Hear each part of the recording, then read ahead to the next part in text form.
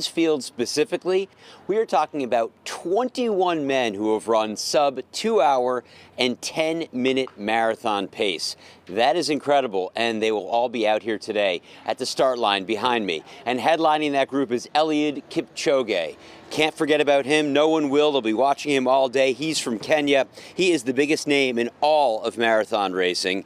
Two others to watch in the men's professional, last year's winner, Chebet of Kenya, and Tanzania's Gabriel, Geay. And back to Kipchoge, he's won 15 of the last 17 marathons he's entered and is the only person to ever run a marathon in under 2 hours. That was on a controlled course. He's also the world record holder with his 2-hour, 1-minute, 9-second time set last year at the Berlin Marathon. This will be his first time running Boston, and he tells us he's here to win it. My preparations actually has been going on well.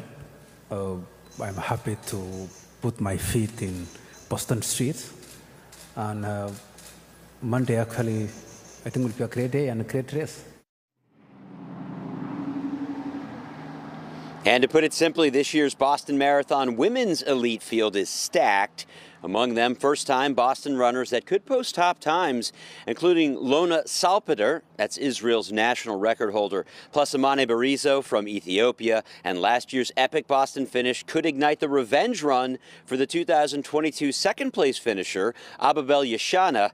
The Ethiopian came in just behind the winner by a mere 4 seconds.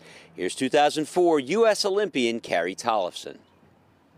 It is such an epic field that they've put together. You know, everyone at the BAA, they always do such a good job. But this year in particular, I mean, we have 6 of the top 7 women that are coming back from the World Championships this summer.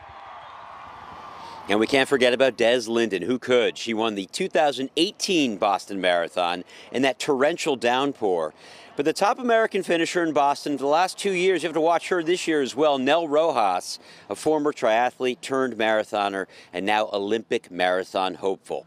A full 15 women have run this race in under 2 hours, 21 minutes. That's their marathon time. We'll see what they can do in Boston. You know, sometimes times are a little bit slower. We heard from Cindy about that headwind. That's something we'll be watching throughout the day today. From here